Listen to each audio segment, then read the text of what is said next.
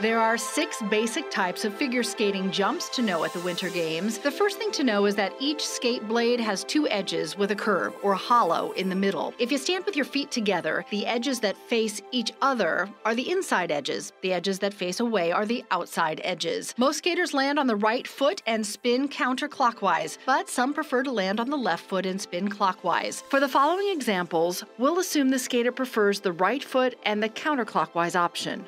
Let's look first at the 3 toe jumps. All of them involve using the toe pick on the front of the skate to help launch the skater into the air. Toe loop. Skating backward, the jump starts with the outside edge of the right skate and lands on the outside edge of the same skate.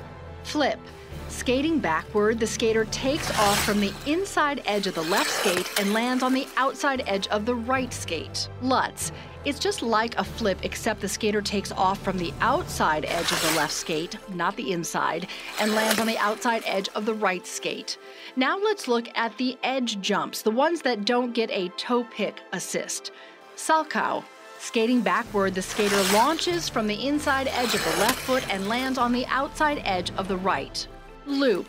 Skating backward, the jump starts with the outside edge of the right skate and lands on the outside edge of that same skate. Axel. This will be the easiest to recognize as it's the only one in which the skater is facing forward at takeoff. The skater launches from the outside edge of the forward skate and lands going backward on the outside edge of the opposite skate. Because this move requires an extra half rotation to land backward, it's generally considered the most difficult jump.